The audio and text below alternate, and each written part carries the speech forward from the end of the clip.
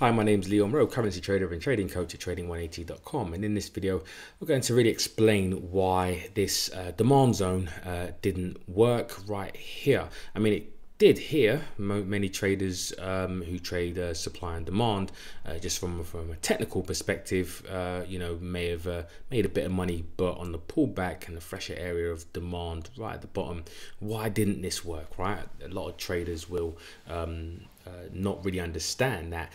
Technical traders anyway will understand that fundamental analysis is really the reason why supply and demand or any technical strategy will work.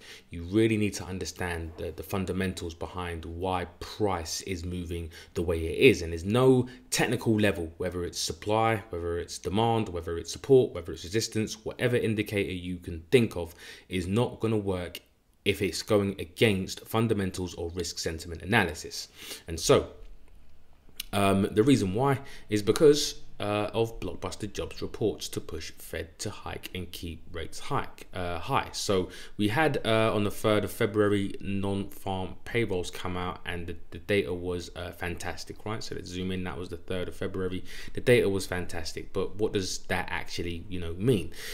Really what it means is that the jobs means that the economy is doing okay or doing well, as the numbers were fantastic, and the impact of that means that the Federal Reserve can, or gives license to the Federal Reserve to continue hiking rates, and hiking rates typically appreciates a currency. Now currencies are traded in pairs, and so it's not a 100% guarantee. At the moment, it depends on who is hiking more and who's hiking bigger than another bank, right? Just because one bank is hiking, if it's against another bank that is hiking even more and for longer, then the central bank that is hiking for more and longer will be will try to appreciate their currency, and that currency should appreciate against the one that is not hiking as much and is maybe not hiking for as long. So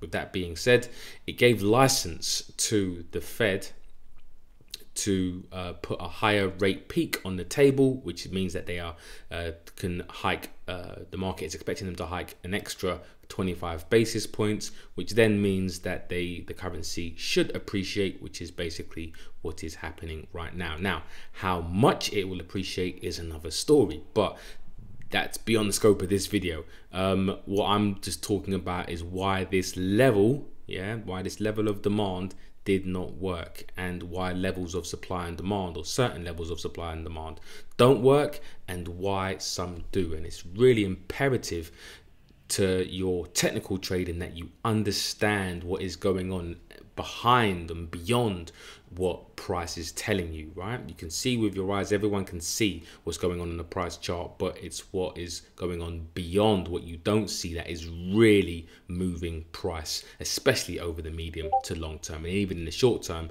price is really driven by liquidity, market making, and the such. Anyways, hope you found that useful. Take care, and to all those fundamental naysayers, I'm going to keep making these videos to prove to you that fundamental analysis is what is driving the market. Anyone who says that technicals, all you need is technicals, I believe that they are they're wrong, and I'm going to prove it. Anyways, take care until the next video. Tell me what you think. If you do think that technicals are the reason why, I'd love to hear your case, but I've got the proof as to why fundamentals and understanding, and having a deep understanding of fundamentals, is really the reason why either levels will work or they won't work. Anyways, take care, have a great trading week. I'd love to hear your comments and feedback, and all the best to the next video.